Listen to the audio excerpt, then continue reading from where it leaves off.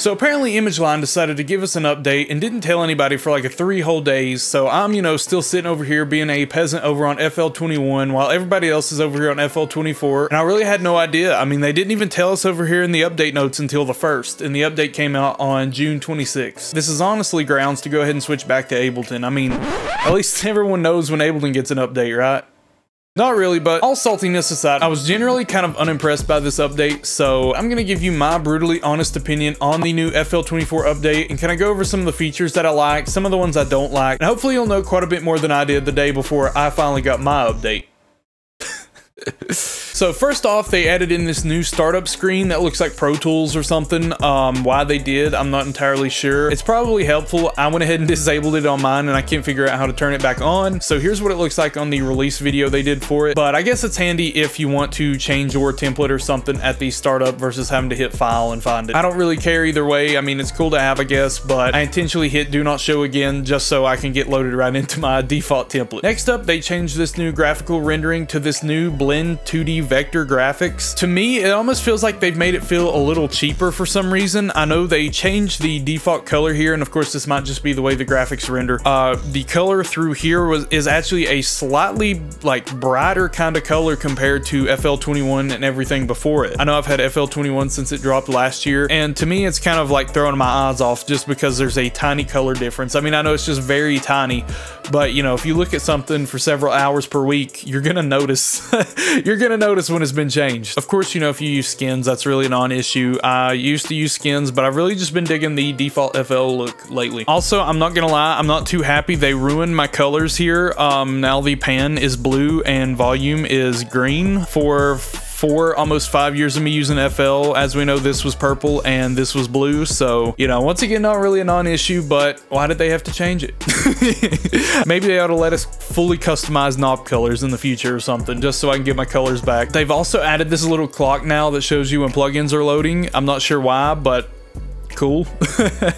I mean, most of us know that it's loading. I don't know, maybe if it crashes or if it's just not loading, it won't show it or something. That's about the only thing I could figure out that would be helpful for it, is to show, hey, it's loading versus it's crashed. I mean, we kind of know if it's not loaded, it's loading. So I don't know, it's just something to be picky about, I guess. It's cool, I guess. Whatever. Also, they've changed the license stuff in the top left corner. They no longer show your full name. They show what they call the license plate here. And usually I have this whole section cut out in my video just because I have a widescreen monitor and I want to show as much of the playlist and everything as I can. I'll usually cut out the browser. So no Team R2R for me, but your days are numbered if you are still Team R2R. Next up in Edison, they added this new AI vocal denoise and vocal isolator. It's the same algorithm as doing the split the stems and just getting the vocals out of that. I suppose it could be handy to do, but of course the AI vocal still doesn't sound 100% the best right now. But the interesting thing about this is anything that is not vocal is considered noise. So I can show you right here. I've got just some noise of me whistling and then some like checks into the mic. So if we listen to it, check, testing, check. So if we go 100% to noise, let's listen to it.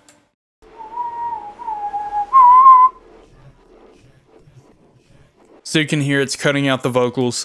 And if we do 100% vocal, check, testing, check. That one actually doesn't sound too bad just because it's getting rid of background noise. You can hear there's some kind of high-end stuff going on here. Check, testing, check. And you can hear that there's still just some noise there, but overall it does do a decent job of getting rid of it. I probably wouldn't stop using the other cleanup denoise function over that. It really does quite a bit of better job in my opinion, but that is now available if you want to use it. Also, just to show you that the vocal isolation is indeed the exact same as the split the stems function. I've isolated the vocals through the stem and through Edison, and I will flip the polarity to show you that they 100% cancel out. I wanna know why you wanna roll with me.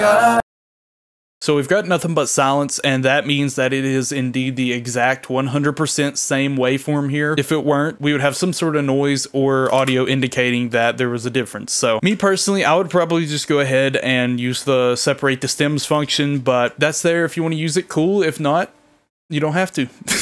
All right, let's make our way over to the piano roll now. Whenever I first opened it up, it just felt to me that something was off on it. I don't know if they've changed some sort of sizes or something. I don't believe they have, but it just looks a little bit different to me in this update for some reason. So new piano roll features, we have a new chord generator and a new note repeat functions. We'll go ahead and touch on the note repeat function here. It's just a knob in the note properties here, and as you can see, as we turn the knob here, it tells us in the top left what the repeat value is going to be. So we could do 16th triplet here,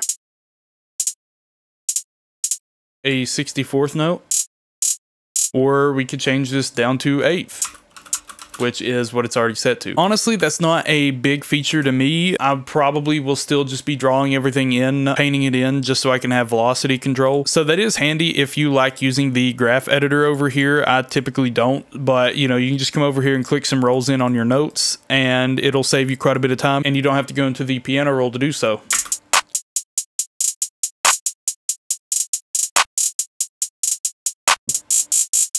Next up, we have our lovely chord generator. I've messed around with it a little bit. It's pretty cool, but ultimately I feel like you're gonna have to go back and adjust some stuff or tweak it yourself if you don't want it sounding like some sort of cheesy progression. They give you full flexibility here. You can change the circle of fifths chord progression here. You can change the rhythm, or you can type something in. I've messed around here. You have to right click on this to change the key and the scale here. So if we want to do F, let's say minor pentatonic, generate.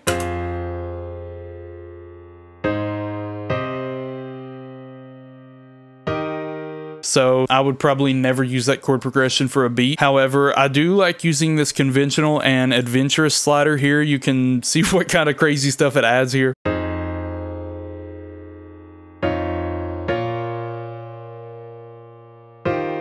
Now, I might use that in a beat actually, but probably not the conventional. Okay, I like that one. I would actually probably use this progression. I'm gonna add this and save this project. I might use it. I like that. That's a cool progression.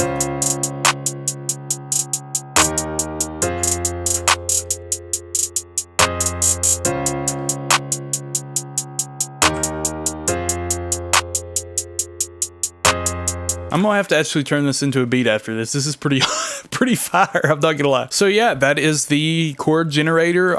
Nothing too insane with it. You can change all these metrics and stuff if you want to make it kind of sound more realistic or not realistic at all. All kinds of crazy advanced stuff that I really don't know anything about, but I'm sure you could have fun messing with. All right, so now the fun stuff of this update that I actually really like. They gave us 3 new plugins, a built-in stereo imaging plugin, a default stereo imaging plugin called Spreader.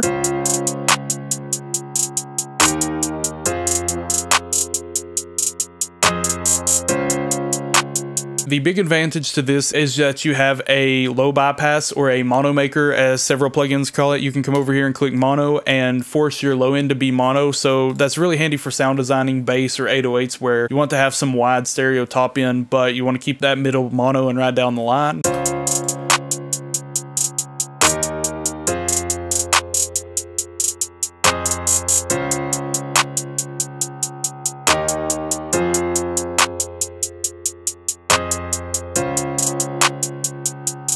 They also gave us this new plugin called Low Lifter. From what I've heard and seen, it's like Waves R bass. You can use it to set up and generate harmonics on your bass frequencies.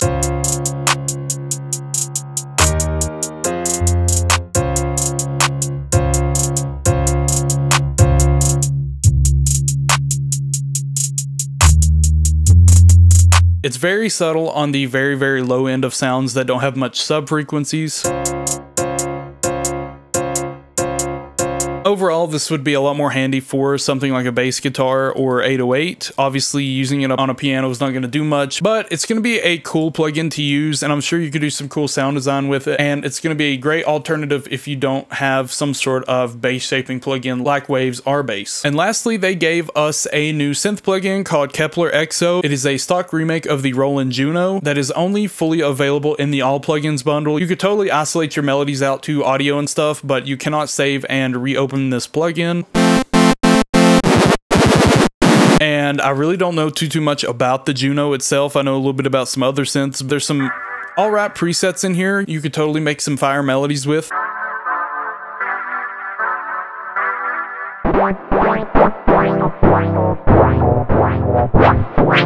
Yeah, so if you know quite a bit more about sound design and stuff, I'm sure you'll have a field day with this. I know a little bit, but not a whole lot. I generally know how synthesizers work, and I could probably figure this out, but I would probably use it and like I said, make sure you bounce it out to audio so you can still use it and reload the plugin. And lastly, FL is giving you 10 free plugins through FL Cloud. If you'll come over here and hit Tools and then come down to Plugins, it brings up this new window called FL Cloud. It's an entirely different launcher that comes up, and you'll probably have to sign in, and then it should automatically come up and load you into this free filter here. And these are 10 new plugins you can get completely for free just because you own FL Studio. And lastly, the moment we've all been waiting for, my favorite feature of this update, we now have a shortcut for making stuff unique. All we have to do is grab our pattern and hold Shift and V to pull it out, and as we have here, pattern 2, you know, you can completely change this. Don't have pattern 1, 3, 2, 4. I find that this is going to be really helpful here for audio, of course. So say I want to have a different ending on this part of my tag here, all I have to do is drag it out while holding V to automatically make it unique. As you can see, we have hashtag 2 here, and everything of course works the same way. If you have it routed, it will still route to that same mixer track and hold all the other properties here, but it will now be unique. I did forget to mention there is a new feature to sync your previewed sounds in the browser to the time and key of your project. This will definitely come in handy if you like to use a lot of loops and mix and match stuff throughout a project. That's about everything I'm going to show for this update. They've added some updates to the new AI mastering here. As you can see, we have some new parameter tuning here. I can't use any of it because I've got the free FL Cloud, but if this is something you plan on using, I'm sure it will be more than helpful to have all these new options available to you. Thank you all for watching. If you've enjoyed, please be sure to hit that like and subscribe button, and let me know what's your new favorite features in the new FL Studio 24 update. I just started a grouped community, so be sure to check that out and subscribe to that down below, and be sure to check out all the rest of my links down below in the description as well. Thank you all for watching. My name is CJ, aka CJink. Have a good whatever time of day you're watching this, and God bless.